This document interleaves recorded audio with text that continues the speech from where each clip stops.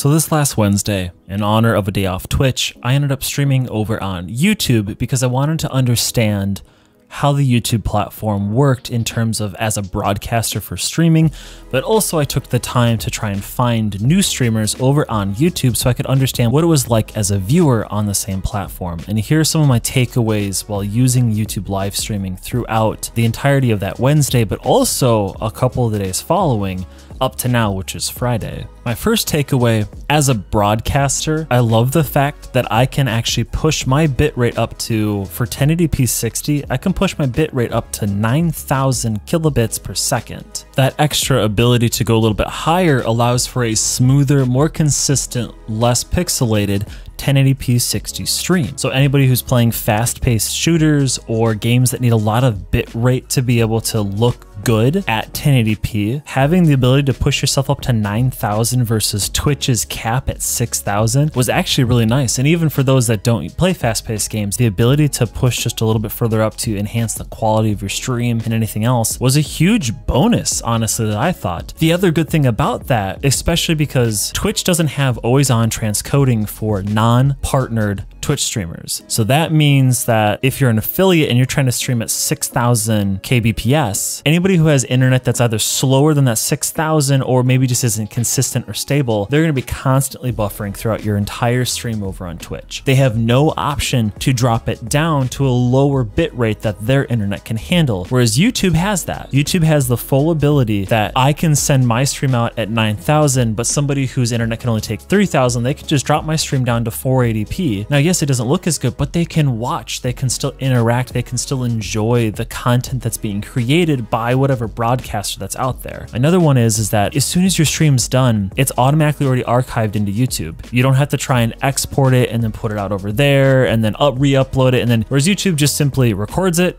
puts it right up, done. So anybody who missed the stream or anybody that's new can go find that video and it lasts forever. It's not gonna go away in 14 days, I think, for non-Prime members and 30 days for Prime members, and then I think 60 days for partners. So when you click end stream, you don't stop making views on a stream. People can go back and watch it further and watch it more. And as you grow on your YouTube, more people are gonna find some of your past streams and you're gonna continue to gain views to all of these past streams and past videos that you have done. A big downside, however, is the chat. God, this was my biggest gripe about this, but here's the thing, UI can completely change. Right now, the way that chat's being done is there's no way for you to really affect like people's colors on their names, so it's kind of hard to differentiate different people that are in your chat. Like I missed several messages because I was like, oh, I didn't realize that that was that person because I thought I already read it because it just all looks the same. The other thing is that YouTube has two different types of live streaming chats. You have live and you have top. If you're on top, if you're a larger streamer and things are being spammed, the top chat actually gets rid of a lot of the spam so you don't see it. Well, when you're a smaller streamer like myself or like the other 95% of us that are out there, you can actually miss messages from your community because it's considered spam or inappropriate or whatever else the case is. So when you're in the chat system, make sure that you, instead of having top chat, you have it on live chat. That means every message that's coming in, you will see, so you don't do what I did and miss a bunch of community members' messages. And then finally someone's like, why are you skipping my messages? And I was like, what?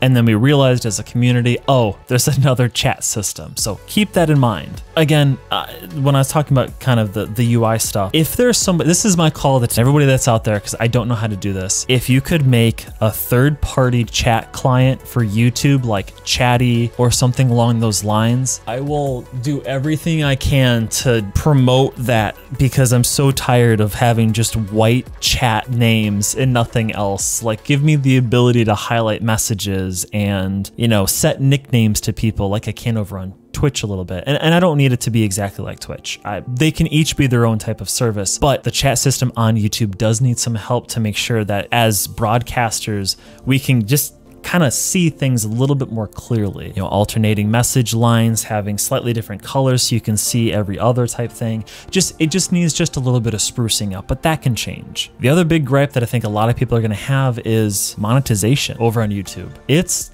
at least in my opinion, not the easiest to get to 1,000 subscribers with 4 4,000 watch hours on YouTube. Whereas Twitch, you need 50 followers, an average of 3 viewers, and I think you need to stream for like 6 days or something like that out of the month. Not that I'm saying that that's easy, but it's easier than having 1,000 subscribers and 4,000 watch hours as it is over on YouTube. So if you're gonna be streaming on YouTube, just bear in mind that you either are gonna need to have an external platform like Patreon or Coffee or something like that, or you're just gonna have to understand that you're not gonna be able to make money through YouTube's monetization through ads and other such things like memberships for a while yet. So just bear in mind and keep that expectation of yourself that you're not gonna go in and have, affiliate or YouTube partner within, a month or so. It's gonna take you some time to get to that point. So those are some of my thoughts as I've been in it so far. As a viewer to YouTube streams, I actually don't really find them that different than Twitch. I actually find the quality to be a lot better over on YouTube. Finding some of the streams can be a little bit difficult because the UI over on YouTube, I'm just not used to yet. And I do think it needs just a few tweaks here and there, but with their acquisition of Dr. Lupo, Courage, and now Tim the Tatman, and as of yesterday, Tim the Tatman had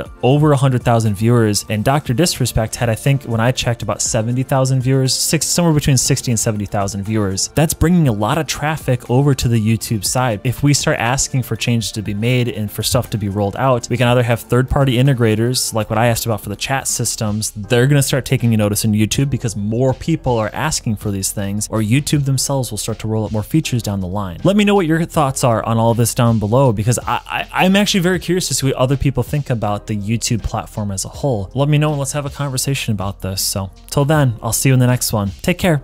Love you. Bye.